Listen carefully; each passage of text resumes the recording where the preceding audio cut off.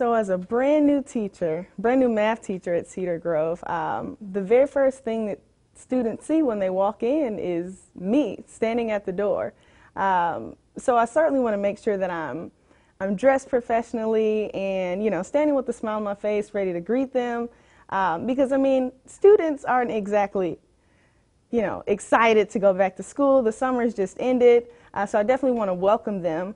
But in the beginning, I think it's extremely important just to set the tone in the classroom, just so that they know just kind of the rules and regulations of the classroom, the expectations from them, expectations for me as a teacher, and just helping them a little bit to understand that, okay, while I may be young, I'm certainly still your teacher, someone that you should see as a figure of authority.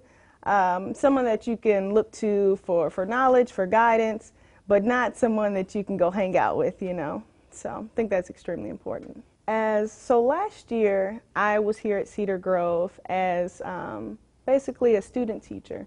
And so I got to know my students, really developed a rapport with them, but I was working alongside my mentor teacher. It was always Miss Reeves and Miss Jackson.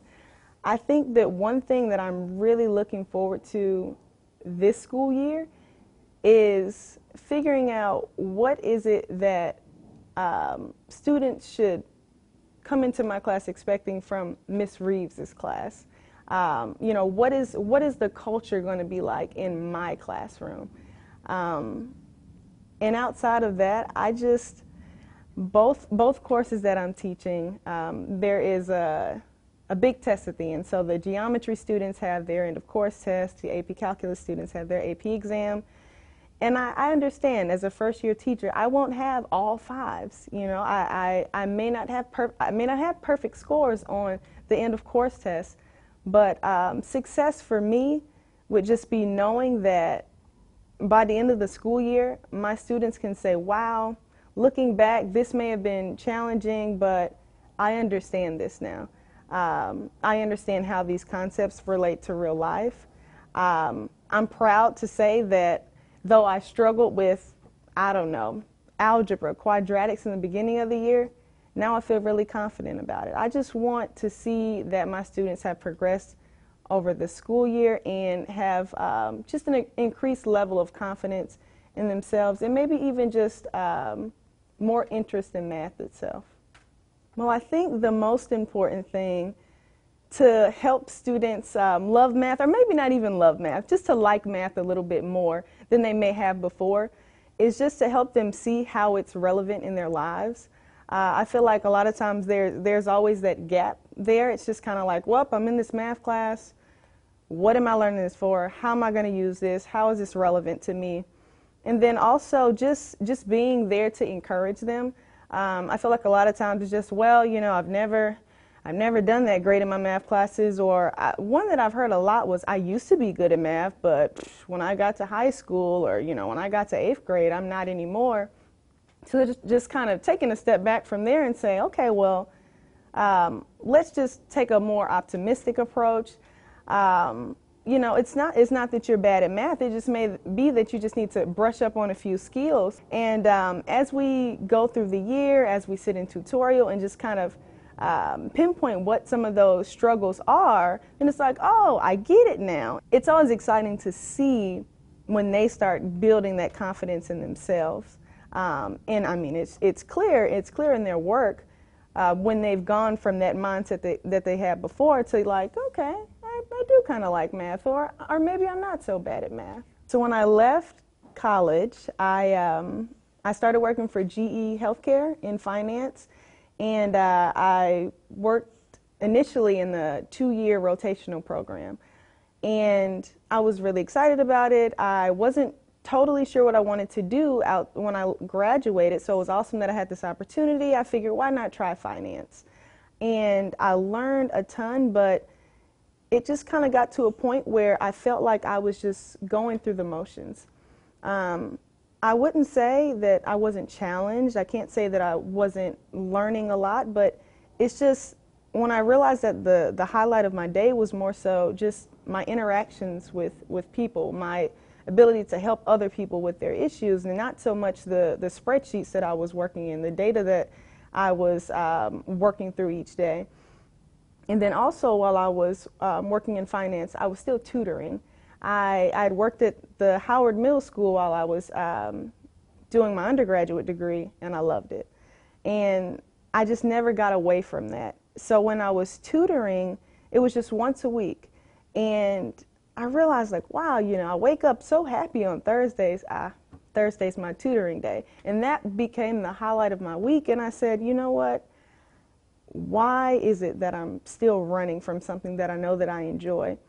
And I remember the day. It was January 1st, and right after New Year's, and I sat down on the couch and I decided to make just kind of like a 4-blocker. Pros of finance, cons of finance, pros of teaching, cons of teaching. And I spent time and I just wrote it out, just wrote whatever came to mind. Pros of finance, flexibility of schedule, and the money. Pros of teaching, it was just, I mean, it was just so many things. And it was that moment where I just made that decision. I said, I can't live my life based on how much money I'm going to make. I need to be happy in what I'm doing, happy in my career. And I really do feel like, you know, when passion meets purpose, I mean, it's a beautiful thing. And I truly feel like it's just, quality of life has just increased immensely. I've left the Midwest and come back down south, and I'm doing something that I enjoy. With the Woodrow Wilson Fellowship, I worked on my master's in teaching full-time. I worked full-time at Cedar Grove High School alongside a mentor teacher, and I also received a stipend, so I was still able to be supported financially, but able to make that transition into education. It was always evident that the teachers who just really cared about making sure I, along with my peers, just understood and not saying, okay, I taught this and let's move on. And I feel like that has been the reason I've been so successful in my math classes to date, just because I had teachers who really wanted to make sure that we understood, and not just, okay, well, just at a surface level, but understanding why we need to know these things, how they relate to the real world. And that's kind of the approach that I try to take as a teacher. I think back to my favorite teachers when I was in school and almost kind of mimic those things that I really enjoyed as a student.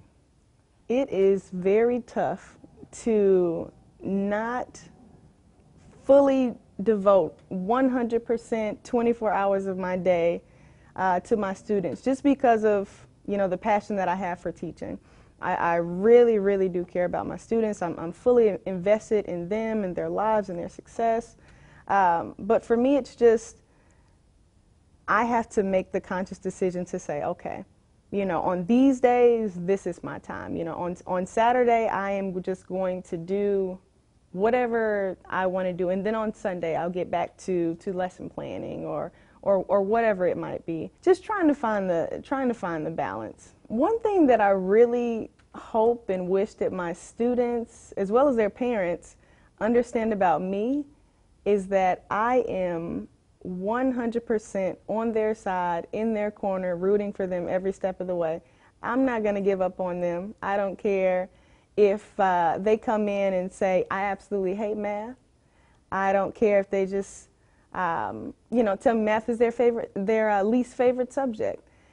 I am 100% invested in making sure that my students have the tools and the skills that they need to be successful, just successful learners in general, and successful in their math courses, just because I really do care.